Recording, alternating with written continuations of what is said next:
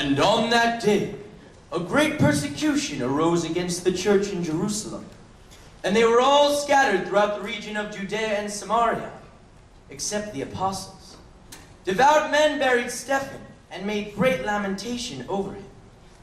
But Saul laid waste the church, and entering house after house, he dragged off men and women and committed them to prison.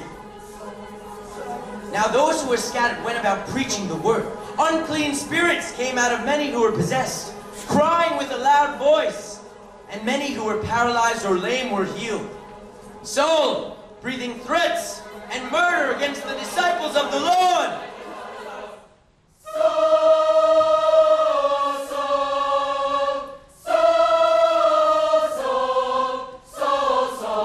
Still breathing threats and murder against the disciples of the Lord.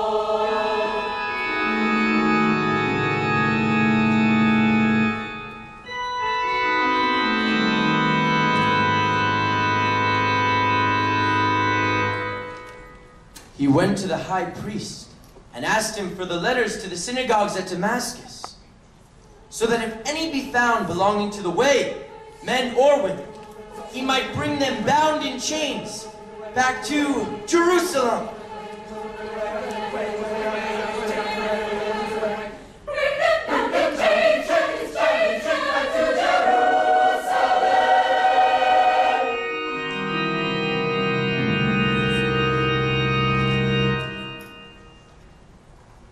As he approached Damascus, suddenly a light from heaven flashed about him, and he fell to the ground and heard a voice saying to him,